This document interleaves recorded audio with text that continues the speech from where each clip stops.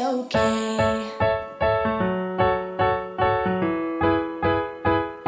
A-OK.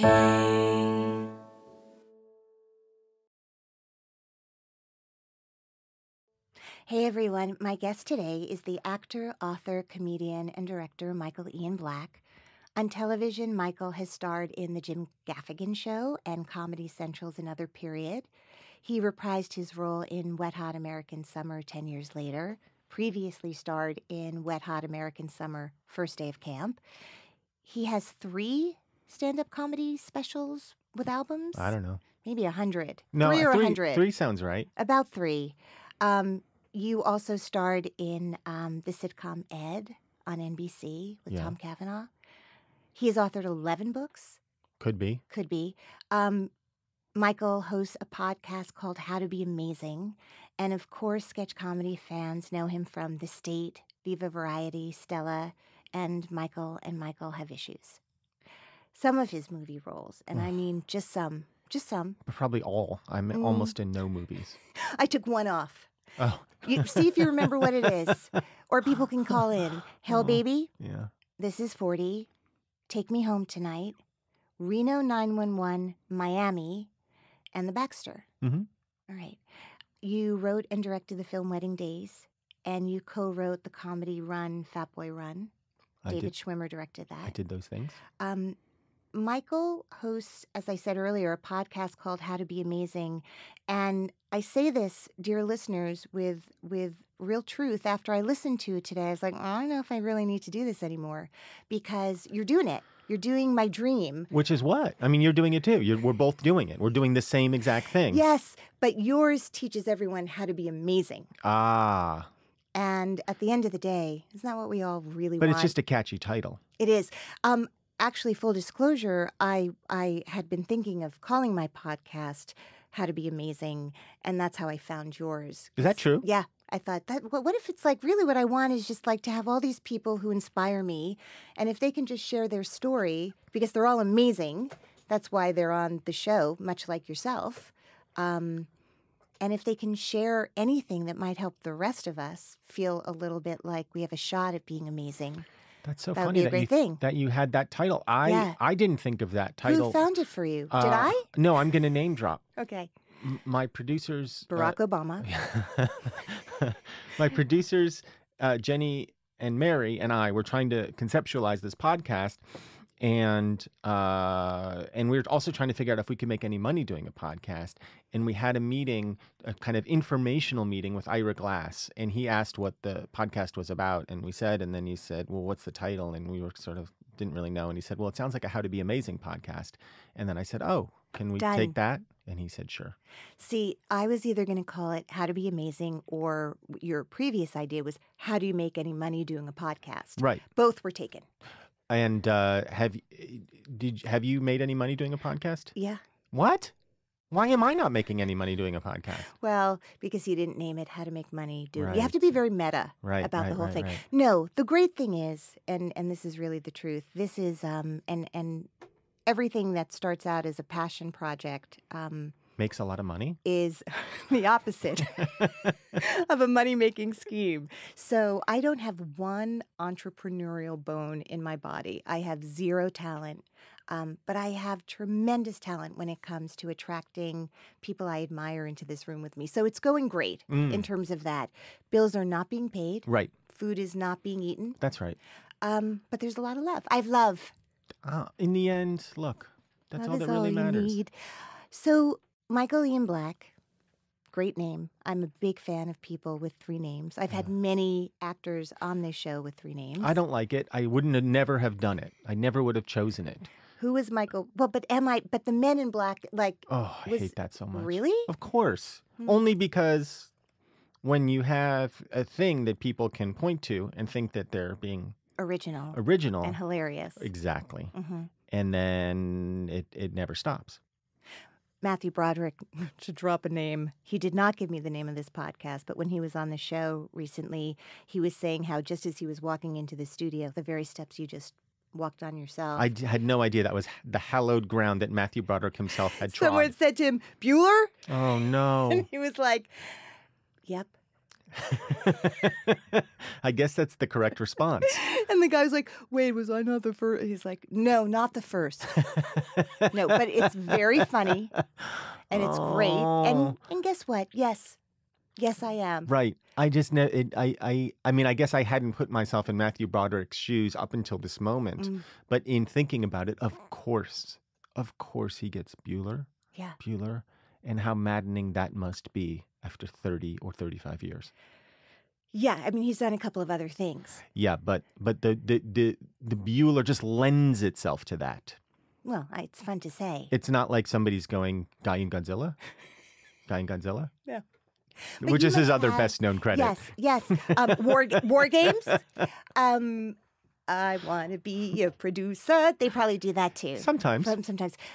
You had a moment early in your life, I would imagine. I'm going to segue so gracefully away from the great Matthew Broderick and shine my light right back on the great Michael Ian Black, who does not. I'll just call you Michael Black then, or Michael Schwartz was your original Yes, that is name. my birth name. My birthed name. Does anyone on the planet call you that? Michael Schwartz? Yeah, my old friends. Some of them do. What does it say on your driver's license? Michael Ian Black. That is my name now. It's legal. It's legally my name. So your children's last name is Black. Okay.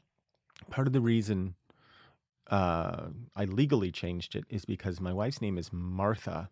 And when we were getting married, she was terrified that she would be known as Mrs. Marty Schwartz. Now, why would that terrify her? I think it's a very elegant, lovely name. She's my height. She's almost 6 feet tall and blonde, and nobody could look less like a Marty Schwartz. But that's why it's funny. Yes, and that's why my dear friends often call her Marty Schwartz. Just to stick the knife in a little bit. So that's what a good friend does. Mm-hmm. And I think she likes it now, because it's not really her name. But she said she wouldn't have changed her name. I mean, anyway. she hyphenated. She did take Black. She's Hagen Black, because her main name is Hagen. That would make sense. Yes. So when we go back to Michael Ian Black, before he legally became Michael Ian Black, at some point as a kid, you realized that you were interested in performing. Mm-hmm. When did that begin for you? Summer camp. I was 9, and I don't know why I decided to be in the camp play. Was it sleepaway or day camp? It was sleepaway. I think it was because there was a girl that I liked who was in the play. So were you not Sporty Spice as a kid? I wasn't not. I mean, I played a lot of baseball, and I felt comfortable playing sports. It was never like a tremendous... Well, I shouldn't even say that. I mean, as a 9-year-old, yes, I was passionately invested in baseball, in playing baseball. But then I started doing plays, and a couple of years later, my mom basically gave me a choice because she didn't want to drive me around. Right. She was like, you can either do Little League or you can do a play. And I was like, I'll do the play. And this was in? New Jersey. Is that what you're asking? Yeah. Geographic? You're asking for geographical information. Yeah, a little bit. Right. So you grew up in New Jersey. I grew up in New Jersey. I'm from Teaneck. Okay. Do you know where that is? Vaguely. And you're from? Hillsborough. And did you spend your whole childhood there? The great majority of it, yes. And were either of your parents artistic? No. But supportive of you? Mm. Were you listening to like cast albums? Were you? No. Did you come into? I mean, you had some. No, I wasn't like proximity to New York City. Yeah, and one of the gifts that my mom gave us was she and her partner Arlene. My mom was gay. I'm glad, because Arlene is like a terrible guy's name. Terrible name for a guy. Worse than Marty Schwartz. Yes. They liked theater, and they would take us to Bucks County Playhouse in Bucks County, Pennsylvania, and I saw a lot of musicals there. And I love doing musicals, but I can't sing and I can't dance. Is that right? Yeah. So have you done a lot of musicals? No, with those? Because I can't sing nor can I dance. But when I was a kid and one wanted to do theater, it's like that's kind of what you did. Yeah. Those were there weren't a lot of productions of Equus around that you would cast yourself in. And so but there should have been. In point of fact, I was in a production of Equus when I was 15 years old. Children's theater producers. Well, I went to please note. Stage Door Manor, which you probably know of. Yes. the theater camp for precocious children. And I was in a production of Equus. Who were some of the people who might still be acting that were who are alumna around the same time as you? Josh Charles, the actor. Jonathan Mark Sherman, the playwright.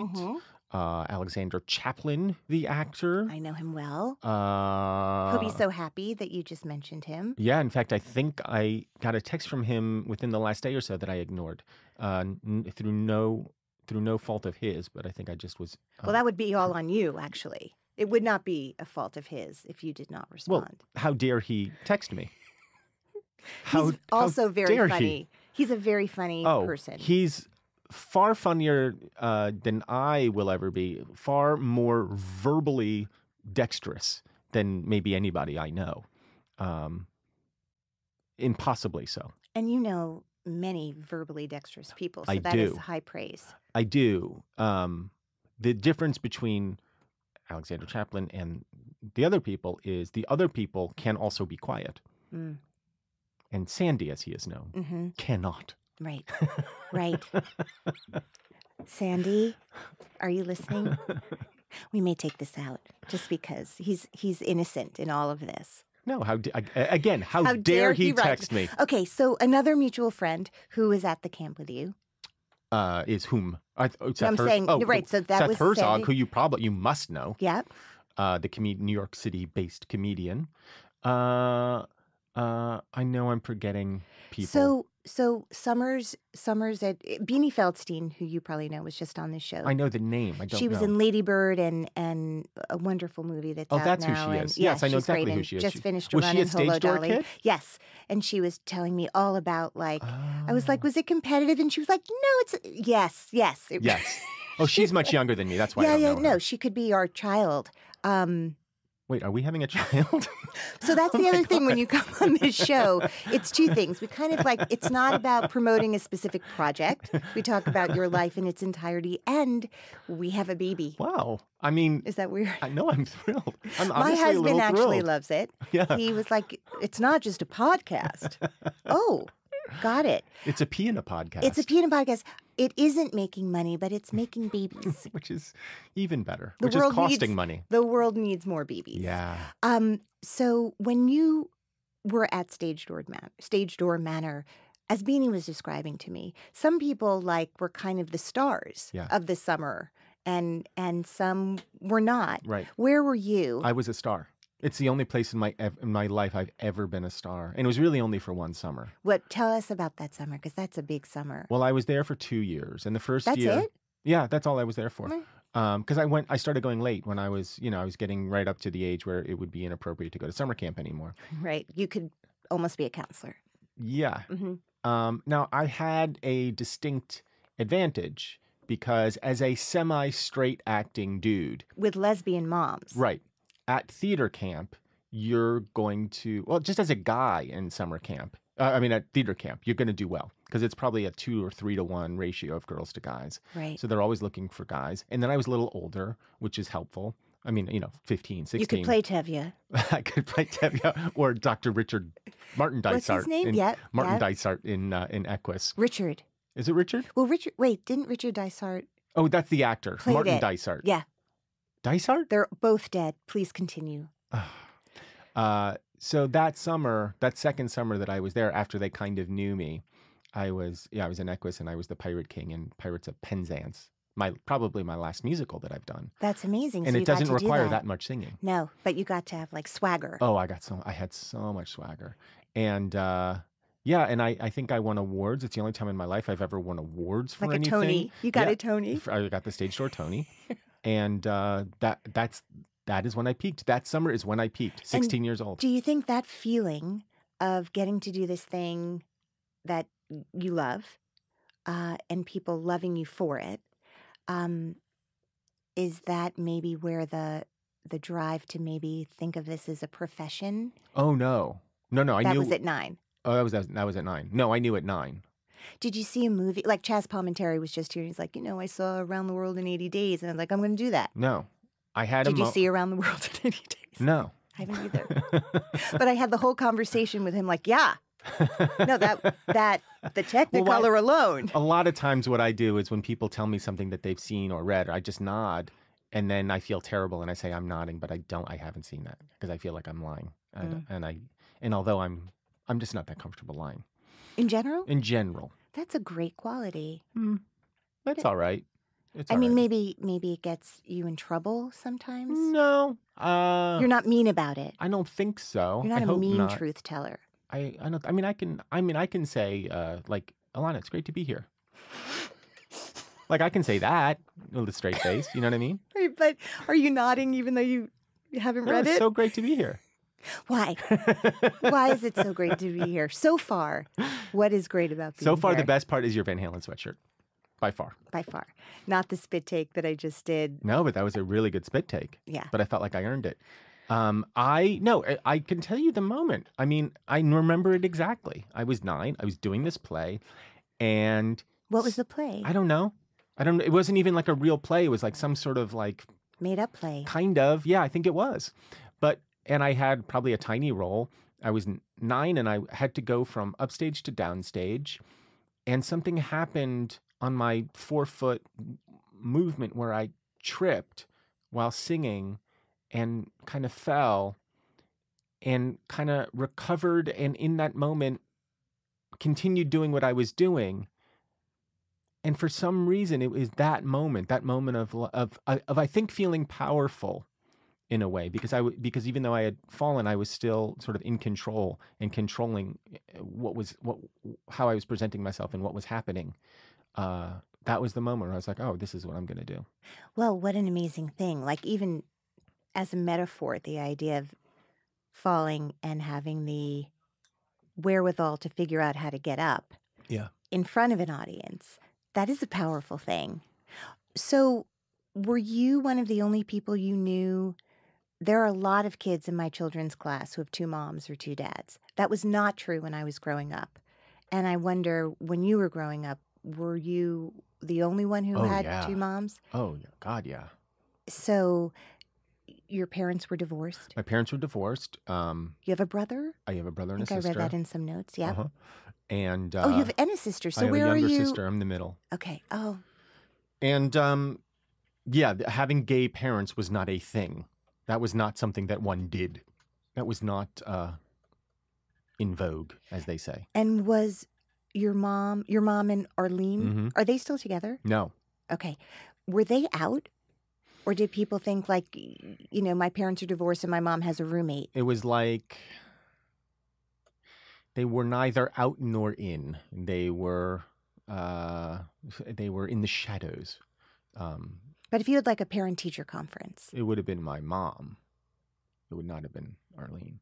No, I mean they weren't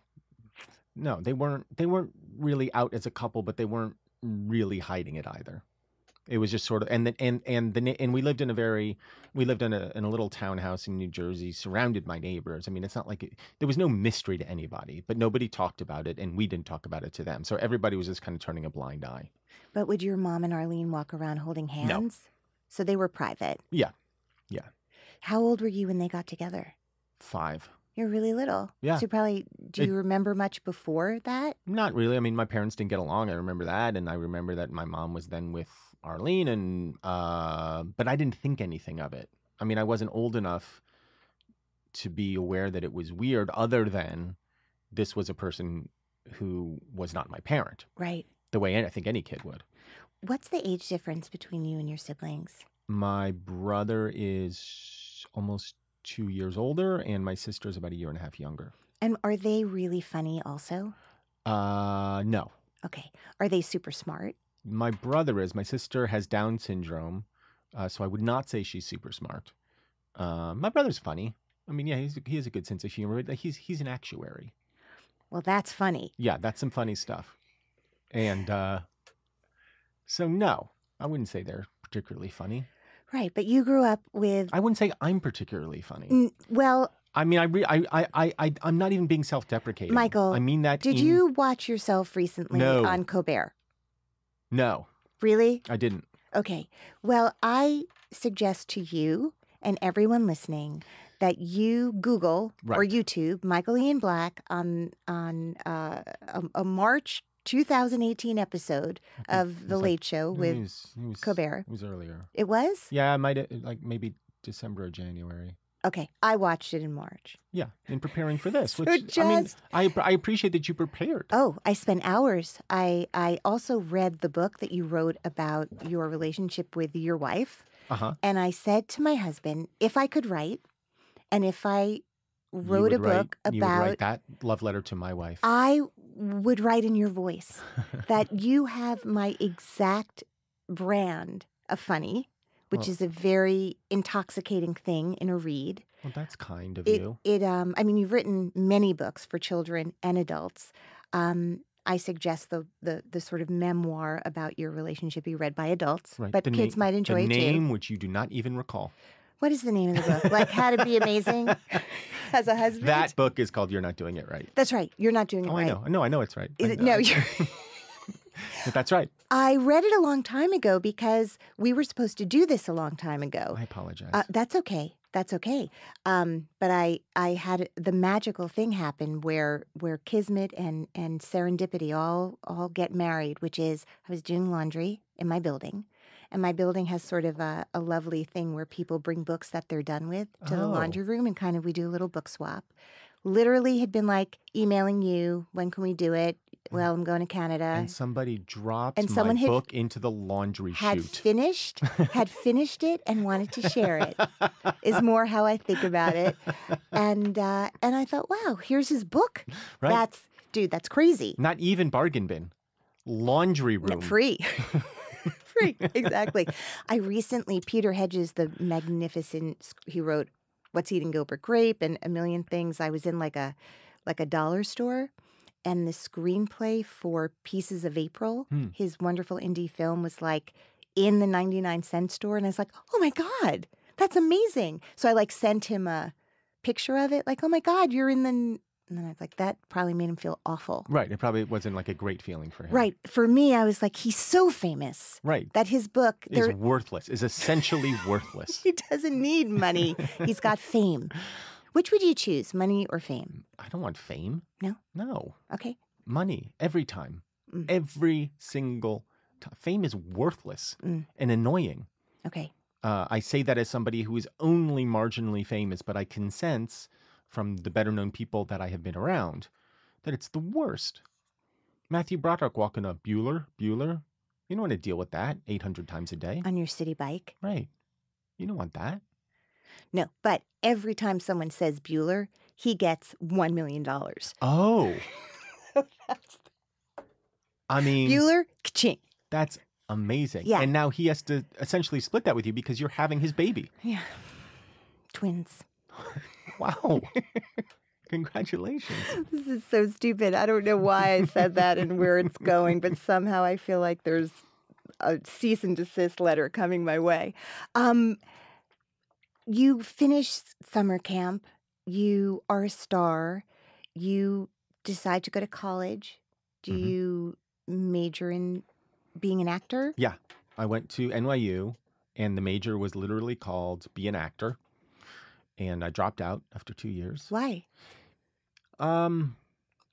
Because I needed to get out. I just felt, well, first of all, I got a job opportunity to be a Teenage Mutant Ninja Turtle, which I know. That doesn't happen every day. No, it doesn't. And whatnot, they were doing a touring show of the Teenage Mutant Ninja Turtles, and a friend of mine and I got the opportunity to be promotional turtles.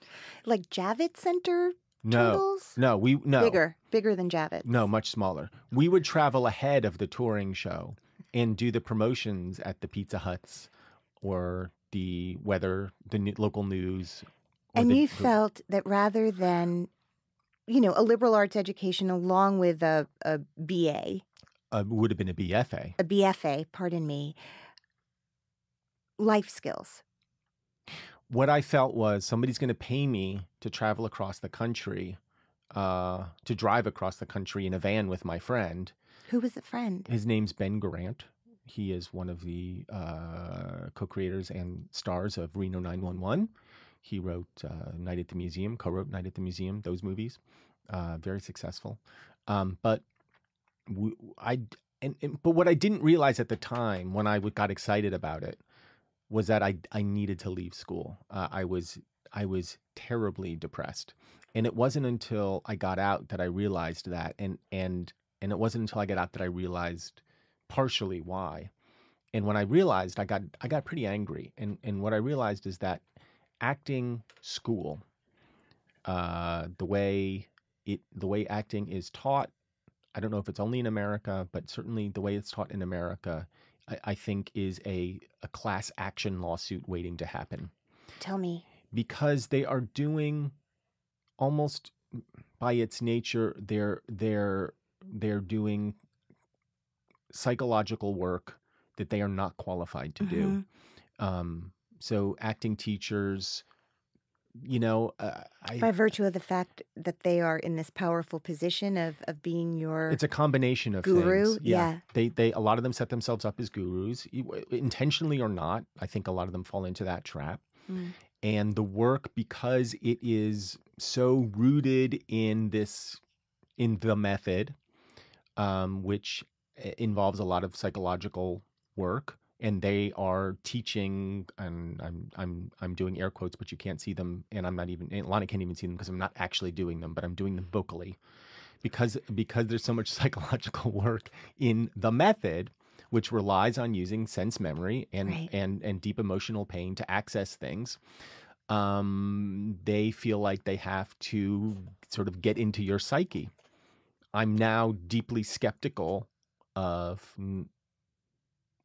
that kind of teaching, and I feel like they're just doing work they're not qualified to do, and it's and because I was so eager to be an actor and to be a good student, like I went as deep into it as I was capable of, and I didn't really have the emotional tools to deal with that well. When I was in an acting studio, not exactly the same scenario as you, but I was in an acting studio where it was a sense memory class, and people would come in, and it was just one traumatic event after another, and it became very competitive, right? Like competitive. Who could have the most? Right. And I was like, I got nothing. Like, grew up in Teaneck, like the most loving family, parents still together, went from, middle class happiness, Broadway shows to celebrate our birthdays. I had once been on a horse and thought, I might fall off the horse. And I was like, but I didn't. But I went in, and literally there was this one girl doing an exercise where she kind of showed the whole class how she would come home from her day in present day. This wasn't even back in her childhood. And as a grown person would take off her, clothes of the day and get into her pajamas and go into her fridge. And she had set it all up with the props and furniture in the room using cubes and stuff. But she had brought in her own prop that none of us had seen. And then at the end of all of the stuff she did, she took a baby bottle out from behind, the groceries she had put in the fridge and sat on the couch and drank from a baby bottle. I had to go after that. So I was like, what's it going to be? What's it going to be? I once threw my friend's doll in the pool because I was jealous of the doll, but And I ended up recreating the horse thing, but in mine, I fell off and I broke a leg, and You were just lying. Yeah, got everyone was amazing. Right. So that's when I was like, oh, it can be true, or it doesn't have to be true. But if I believe in it, I can fool everybody. And that's why I have a podcast. But, I have friends who run, I don't know if when you were at NYU, you could kind of choose which studio. Do they have that back then? Yeah, to a certain extent, you could choose. I definitely chose the studio I was in. I expressed an interest in the studio that I was in. I have friends who run in New York City, the Atlantic Theater Company, and they also have a school. And the whole premise of that studio and school, which was born out of David, kind of the brainchild of David Mamet and Bill Macy, is just say the words. It's actually the exact opposite of that. We've given you a map. Right. So if you say the words, actually, please don't act. Right. And some people love, the world of Mamet, and some people don't. But it's kind of a terrific response to exactly what you're talking about. I have been watching a lot of Mamet lately. He does this master class, and I bought the master class. So that's a real thing. It's not only a real thing. Malcolm Gladwell and Annie Leibovitz and Steve all these people. I'm like, do I put my quarters in the slots? How much of a sucker am I? Yeah. There were enough people doing them that my interest was piqued enough. Yeah. That I signed up for the whole kit and caboodle. Because you can sign up for one for like $90. For kit or caboodle. I signed for the kit and caboodle. Amazing. $180 gives you access to all of them. And so I started watching, and I was watching Mamet and Aaron Sorkin, and I've started the Helen Mirren one, and they're great. They're really great. I mean, you take what you want from them. Well, I started writing just watching the Malcolm Gladwell trailer. I was like, got it. What? You had your 10,000 hours just from watching. 10,000 seconds, exactly. Done. And I knew everything about you when you sat down. It all Yes. in the first minute. Blink. you blinked, and that was it. Air quotes not. These chairs have, in the beginning, I had almost reached my tipping point because of the chairs. Malcolm, That's a we Malcolm salute Gladwell you. reference. We salute you, New Yorker Magazine. But So when in I was watching younger, Mamet when I and was these master younger, classes, I had a visceral anti-reaction, or I guess a visceral reaction, but a negative one towards Mamet, because it just felt like it was such a knock on actors. I have since come to feel otherwise. well, you took the master class. I took the master class. Now I have mastered acting. I don't believe, I'm not all there with him, but I think there's a lot of truth in what he says. Well, he's all there with you. So you Did he should say know. that? Oh my God. Did he say that? It's a little embarrassing. Did David say that? He was just here. Oh my God. So he took your master class. I'm like blushing. Well, if you had a master class in comedy, writing, and improvising, you came up at a time where suddenly places like Comedy Central existed. And so SNL wasn't sort of the only choice for someone who wanted to do comedy, to dream of one day being on that. Suddenly, the thing that is so impressive to me about you is that you found ways not just to be a Ninja Turtle early on in your career, which some people, that's kind of what happens at the end. If you think about it. I think a lot of people get into this game to end up being a Ninja Turtle. I started as a Ninja Turtle to get into every other thing. I do feel like, I think it was Laura Linney who was here. I think she really was recently in a Teenage Mutant Ninja Turtle That makes film. sense. And I was like, okay, Why not? why not Laura Linney? Done The everything. check clears. Exactly. But so, Kate, my case in point, you in fact started there. How did this, was Stella first? No, what was the beginning? The State The State. was my sketch comedy show. And you started that with some friends? Or yes. they invited you in? No, it was all, well, we all kind of started it together my freshman year at NYU. But it was the brainchild of one of our members named Todd Hollebeck. And yeah, we ended up with our own show on MTV. Well, that's an incredible thing, because really at that time there was Real World. Right. And there wasn't a lot of original comedic No. content happening. So, I mean, depression, they do say, is great for comedy. So maybe it was good that you were not a happy freshman.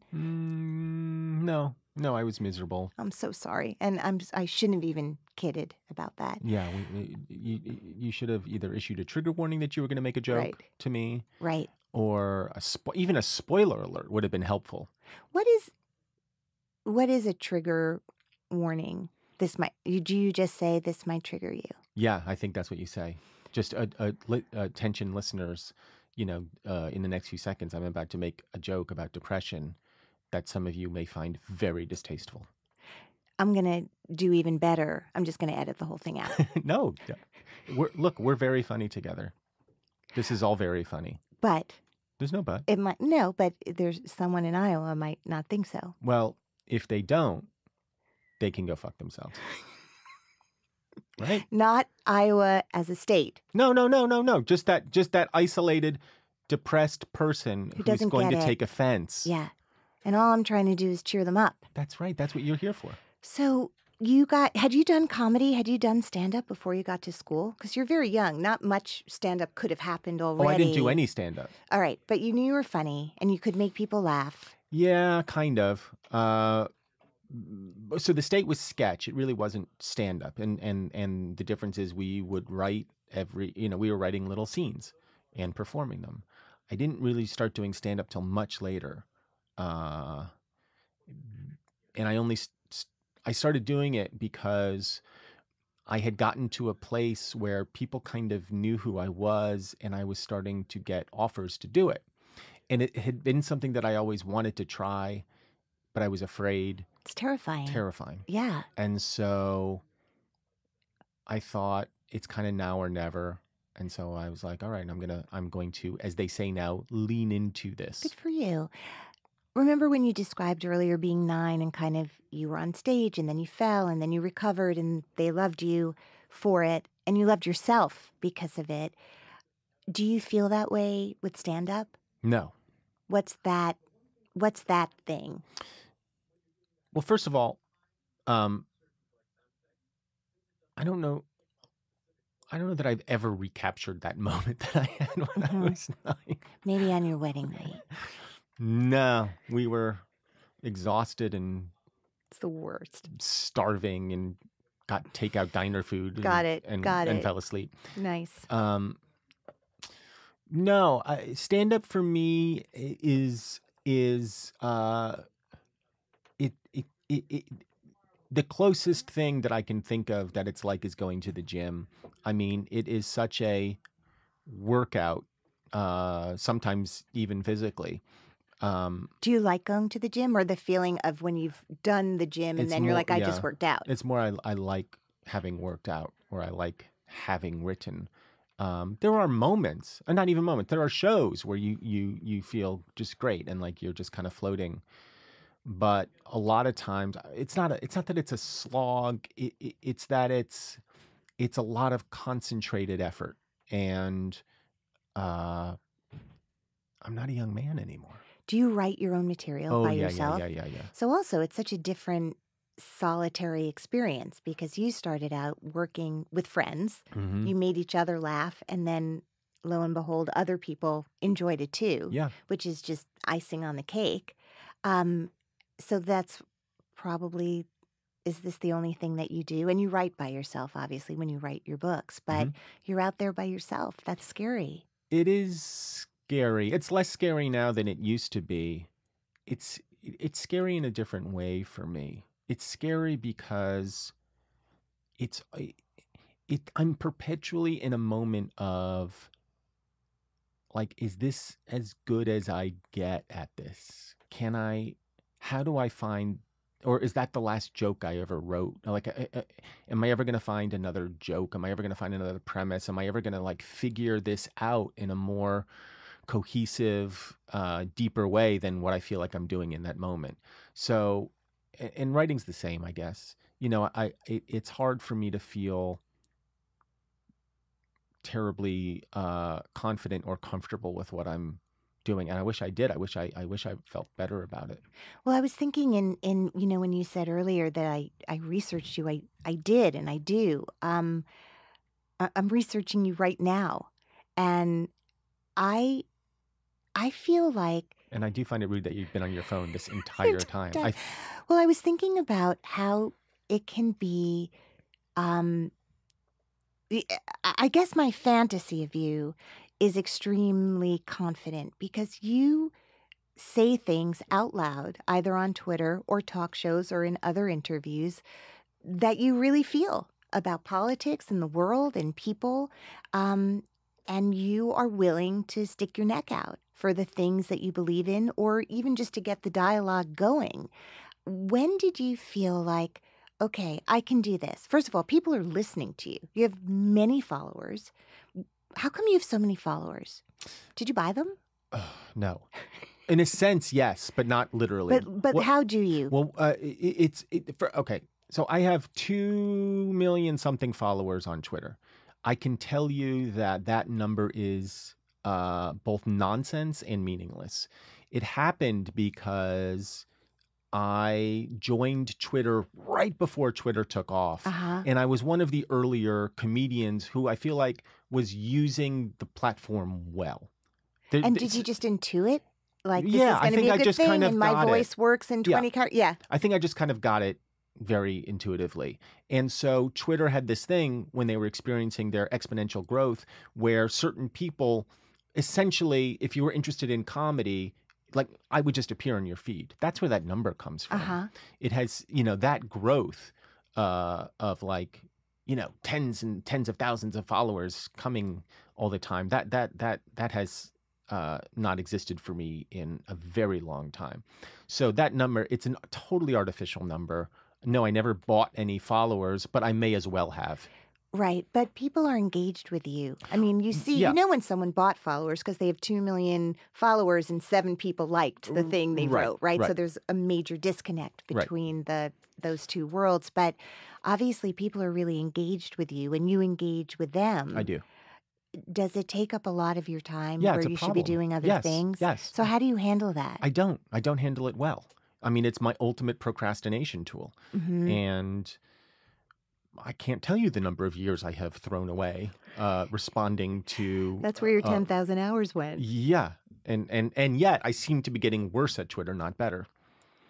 Do you tell your kids to get off their phones? It would be so hypocritical. Well, sure, but that's what parenting is Right. generally. It's primarily. That's what my book is. Yeah, that's right. Yeah, I mean, no, not really. My kids, my daughter is on more than me, but she's usually just binging a television show on her phone. It's not Snapchat or No, some sort. Yeah. I mean, she's on Snapchat, but I don't feel like she's constantly Obsessive. on Snapchat. Yeah. What do you think about technology in general? Do It's you a think very it's broad a question, value Ilana. add for you personally? For me personally, you know what? I think, yes. I think Twitter overall specifically has been a value add for me. In what ways? Well, I've gotten jobs from Twitter. I've certainly reached people from Twitter. In some ways, I have found a voice that I didn't have on Twitter. But the downside is the downside that you think. It is time consuming. It is addictive, and you run the risk of being performative in your opinions. And I try to be aware of that and on guard for that. And at least, look, everything you do in public and sometimes in private is performative to a certain extent. I try to be at least aware of why I'm doing what I'm doing and kind of how I'm doing what I'm doing when I'm doing it. And I don't know that I always succeed, but I'm at least trying to be aware. So I'm gonna flip back a moment to the beginning of this specific chapter of our conversation, which was MTV, and that must have been thrilling to get a job that wasn't in a turtle outfit, I imagine. Yes, it was considerably less smelly than And being with in a turtle friends, outfit. more friends. Yes. Although my turtle friend was also in the state. Yeah. Yes, and I hope you're still friends with him because he's doing very well, and maybe he can Throw a few put you in bones more my way. stuff. Yeah. Yes. He did put me in something. He What? put me in Hell Baby, the thing you mentioned. I think That's I'm right. I'm in Hell Baby for maybe a minute and a half. But that's really nice of him It was really nice of him. because a lot of people, anyone could have, he had other friends and Sure. he chose you. Sure. So take me through a little bit this ensemble that you created, and those relationships generated other jobs and other work and more, and a way to support yourself. Yes. Have So- you ever not supported yourself since then? No. That's incredible.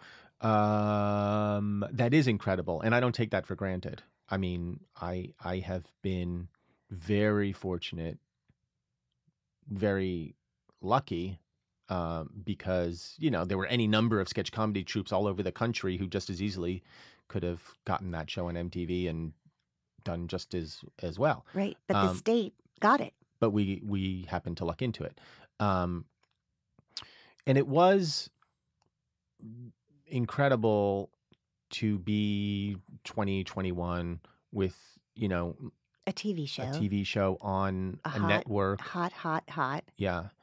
But there is a, I mean, How long did you do it for? 2.5, 3 years or something. And then we fucked it up so bad. Why?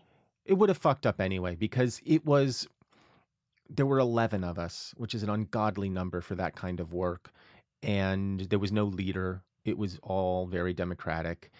And so a lot of tensions arose. Yeah. And we were, young and not emotionally mature enough to handle those tensions.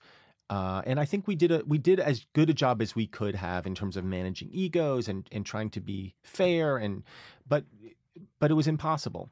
And it would have imploded sooner rather than later. How did it actually end? Like, what was the end? Well, it kind of fizzled. What happened was we were on MTV for a while, and we were starting to get attention, and the networks were starting to call. And ABC basically said, we want to put you on against SNL. And we were like, yeah, let's do that. And so we were making this deal with ABC, and the next thing we knew, the deal had fallen apart and there was no deal. And then CBS was like, well, we'll do something with you. And we're like, all right. And we ended up on CBS we were supposed to do a series of specials at a time when like Murder, She Wrote was like their biggest hit. Like we had no business being on CBS. Right. Not exactly the same audience. It was not the same audience, but they were like, well, we want to get younger, which, they've been saying since then. Since probably 30 years before that. Yeah. So we did one special. We did a Halloween special, and it was like the lowest rated thing on TV that week.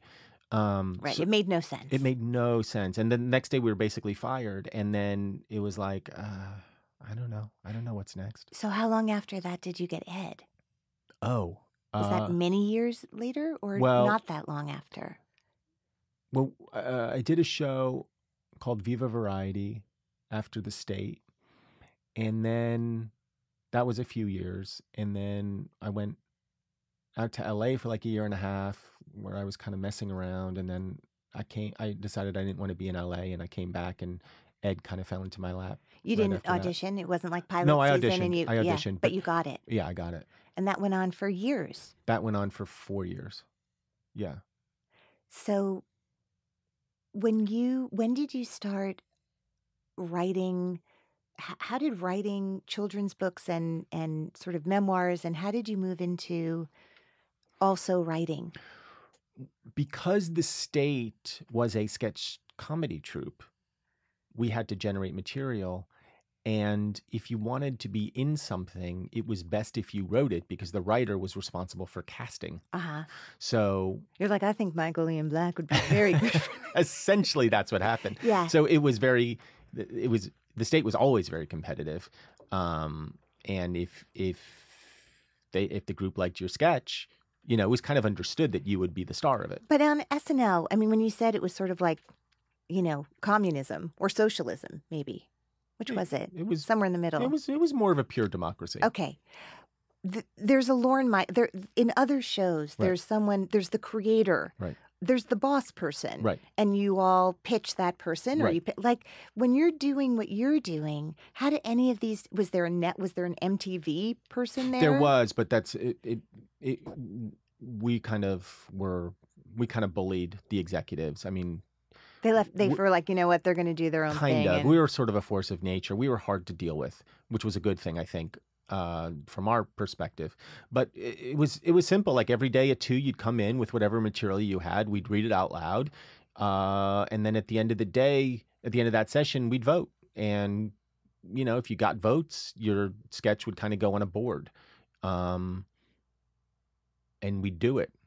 So Michael Showalter, David Wayne, people who my listeners will know who like you have gone on to kind of create hilarious and different things. Mm-hmm. How did you guys all come together? What do you later? mean? Well, then when Stella happens, right around the time that we were on MTV, there was it came to be called alternative comedy, but a kind of new comedy movement that was happening in LA. And how would you We were in describe New that York. movement? It was a very blatant rejection of everything that had kind of immediately preceded it. So that very Seinfeld-esque observational stand-up comedy, which Broke ground in that way. absolutely broke Right. ground in that way and flourished for a little while in the 80s and into the early 90s. And then that whole scene just collapsed. And there were a lot of people in that world kind of looking around and going, well, what happens now? Where does comedy go from here? So in LA, this movement started percolating with people like Patton Oswalt and Jeanine Garofalo and Dana Gould and Paul F. Tompkins and Marilyn Rice Cub, and and they were starting to experiment with storytelling or with conceptual things, and then a few people decided to start that in New York, and one of them is named Lisa Langang, and she's become a comedy executive since then. And I ran into her on the subway. She basically invited me to come start performing at this place called Rebar, and so I did. It wasn't stand-up. I mean, I wasn't doing stand-up. I didn't really know what I was doing. Were you doing scenes? I was experimenting. I mean, you were talking in front of people. Sometimes not even. Sometimes I was doing this kind of conceptual thing where I was interested in taking like Moomin shots. Kind of. I was interested in context. I was interested in, like, what could you take from the real world and bring it into a comedy context and have it be funny by virtue of the fact that it's in a comedy context. So like okay, what? Ilana, I'm about to give you an example. No, I'm just so excited. I used to like browsing on New York City streets. They'd have these guys like outside the 23rd Street flea market, and they'd bring like blankets out, and they just have this random shit out there, like shoes or a cassette tape, It was hard to tell how it was curated. It was maybe not a lot of curating. It was hard to tell where it was curated and where exactly it came from. Right. And you would just sort of browse it and make an offer for $1 or something. So, like, one of the things that I did was I brought a blanket into Rebar, and I just took a bunch of my possessions and put them on the blanket and just stood there quietly until somebody said how much for the whatever, and I just started selling my things. And so it was funny. Like an installation. That was that was as close to an art installation as I've ever done. Yeah. You could bring that to MoMA and people would be like, oh, interesting. I love what he is doing. Maybe, but I did make like $15. So you would take money from the audience. Oh, I took the money. Yeah. I'm sure you did. I wasn't not going to take the money. That was part of the deal. Right. And part of the concept was, I will take your money. Right. That was one of the things that I did. I did this thing. One of my earliest things was like doing as sincere as I could exploration of what it would be like to be a cat, and like sort of.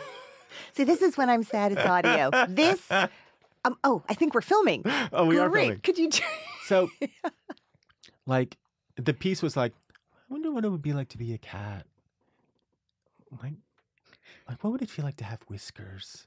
And like doing that as sincerely as I could, and it was funny because it was so stupid, but there was nothing inherently joke-filled about it. It wasn't stand-up in any real way. The only joke was at the end, where I asked the audience, "How did the cat die? How did the cat die?" And then inevitably somebody, or what killed the cat? What killed the cat? And then somebody would say curiosity. I'd say no, feline leukemia. Feline leukemia killed the cat. Thank you. And that was the end of the piece. And then the MC would be like, Michael Ian Black, everybody. Basically, yeah. So it's like that kind of thing where it's not stand-up. It's kind of ideas explored. And in a weird way, I'm trying to get back to that now. Not a weird way, and it's not weird at all. I am trying to get back to that a little bit. In your stand-up. Yeah, because I think... Or in your life. More in my stand-up than my life. Although a little bit in my life. Because I do think we go to your house, there's a blanket on the front lawn. One broken ashtray. Well, when you look at the people on your show, How to Be Amazing. Oh, yeah, that show. Which is, I mean, a podcast is just one of many things Broderick that you have hasn't going done it. on. No, Lenny hasn't done it. no, yet. Not yet. I am happy to share. Thanks. I'm not a guest hoarder. I actually don't interview actors very often. No, but I'm excited that I'm coming on. Thank you. Oh, yeah. No, yeah. Oh, yeah. That's, first of all, yeah. That would be a thrill just to, do crafty for your podcast. I feel like a lot of people ask me, because I've done maybe not as many as you, but you may be my 100th interview. Oh, then you've done more than me. Okay. We're not quite at 100 yet. All right, so a lot. And I think, when I looked over your roster of guests and sort of all of the people you have on, and it's every one of them has kind of accomplished something really significant in their chosen field. And every one of them worked really hard to make that happen. I would say a criteria for me is to have artists on this show that I find inspiring, not just by their craft and what they've accomplished, but also because they seem to have remained really good people at the same time. Today is in honor of my 100th episode. I've broken that rule. I'm just trying to think, like, I've now had people who have been on my podcast. The reason I was making that reaction, which they're is also horrible. They're no. talented and They horrible. were. Everybody has been lovely, but then subsequently, at least a couple of them have lost their jobs due to sexual Me harassment. too. That's why I was. Yeah. That's why I was sort of looking up at the sky and thinking about Well, those that's a guests. whole. I mean, that is a whole other conversation. Do we stop reading, watching, listening to the artists who have created things, who have also done not such great things in the workplace or in other parts of their lives? I lean on the side of, yes, we stop watching and reading and listening. But my sense is there's a timeout period. Yeah. There's a timeout period. Timeout during the time's up. Mm-hmm. Again, in Iowa, someone is very upset with me. But if we can't laugh, all we can do is cry.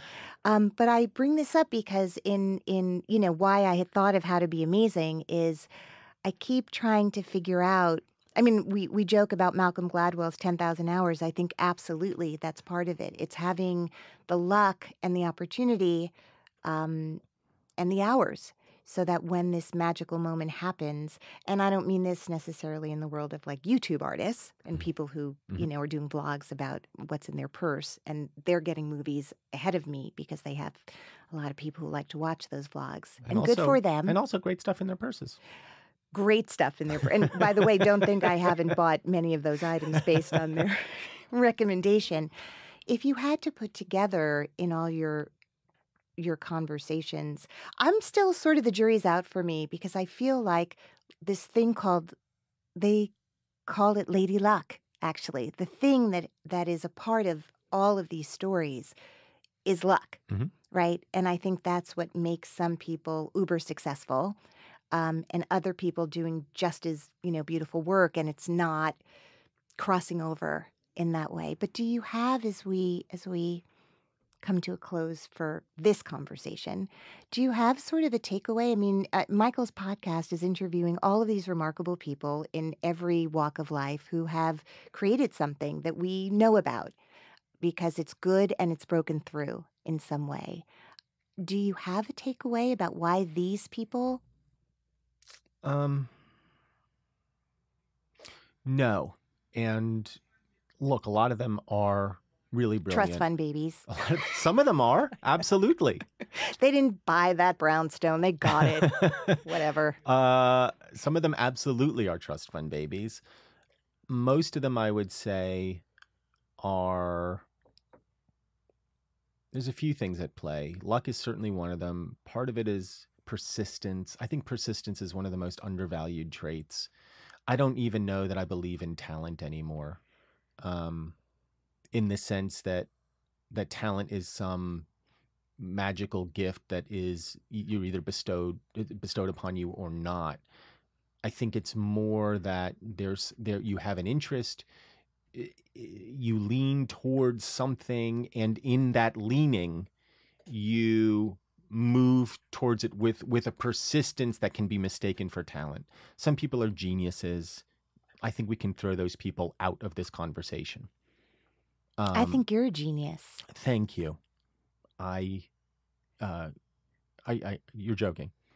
No, I mean, I just think you're so smart I'm and not. so funny Oh my and so God! fast. Stop! But I do. I know I'm not. I know what a fool I am. Geniuses can be fools. Sure. I know I'm not, and it's certainly not when I look at the people that I speak with fairly, every so often. Well, they think you are too. Most of them don't know who I am. But their PR person was like, he gets a lot of the download numbers are great. Go on the podcast, but it's going to kill you. You don't have to wear makeup. I think it's persistence more than anything else. I think it is because some people really believe in their work. Some people are doubters. Some people it happens for them early. Some people it happens for them late. Some people come from a certain kind of family. Some people come from a different kind of family. But I think the thing that they all have in common is persistence. And I have come to believe more and more strongly in just the effortful practice of whatever it is you want to do. So before we go, I don't know if you're offer only at this point. I'll do it. Whatever it is, I'll do it. Whatever it is, I'll do it. Do you have an audition story from your life that comes to mind that may be funny now, but at the time, or maybe it was funny then? First of all, as an actor, I can probably count on one hand the number of jobs I've gotten from auditioning. And I've been reminded of how unsuccessful I am at auditioning just these past few weeks when I find myself unemployed and perhaps forever unemployed. And it happens to be pilot season. And I said to my agents, can I have some auditions for pilot season? And they said, we'll see what we can do. And I think I had 3, 4, nothing. Not even like, oh, we think he's really great. Let's bring him back. Nothing. No. Nothing. So you might have a humiliating audition story from yesterday. No, they're not even humiliating. It's just like, thank you. I think we got it. Great. And the thing is, like, do you prepare for auditions? I try, but I'm not a good faker, which is weird to say as an actor because that is your job. But if I'm sitting across from you, the casting director, and you're looking at the piece of paper, and we're at the law office, but we're not in a law office, and I'm driving a car, but I'm not driving a car. Right, you're holding a gun, but I'm not holding a gun. Right, like none of that. Like I can't do that. I can't. I'm not saying. And instantly, I wish I could. I wish I had that ability to be in that moment with you. In the fake thing, even though there's nothing, even though actual acting is so artificial. Anyway. But being there in the space with the person, I can do that. I can stand there and say the lines. Yes. On the set. I can't do it in a tiny closet with, the 19-year-old assistant sort of watching the monitor as she's like pointing the camera at me. And I'm reading with the casting director. I just can't do it. I'm just not good at it. So it's infinitely frustrating to me that I'm not better at it. I blame nobody but myself. But I do remember an embarrassing moment that I had when I was just starting out, maybe 19, and they were doing a production of the Neil Simon play about the Bronx. They're all about the Bronx. No. Broadway Bound or... No, it was like the third in the trilogy of the Matthew Broderick. Bueller? Yeah, it was after... Jerome... Something like, one of those. The character's name was one of those. Yes. And I think they were looking for, like literally just like an understudy or something for the Broadway production. And I went in and read, and it went really well. I knew it went really well. And I got into the elevator afterwards and was just like so kind of elated that it went well that I just kind of freaked out in the elevator. And I like doing a happy dance? Yeah. And I got off the elevator and was walking out, and I noticed that everybody was like laughing at me. And then I realized, walking out that like there was monitors where you could see what was happening on the elevators. And of course I didn't get the job. No, but you were cast as Snoopy subsequently because that happy dance. Well, Michael Ian Black, I'm absolutely ecstatic that you came in today. Well, that's very kind of you, Ilana. And I'm very happy to have been here. Mm. And if it really is the 100th, I'm sorry. Yeah, well, I can make it anyone I want I it think to you be. should. You can do better for 100. You can do a lot All right. better. Well, until next time, thank you for being here. Thank you.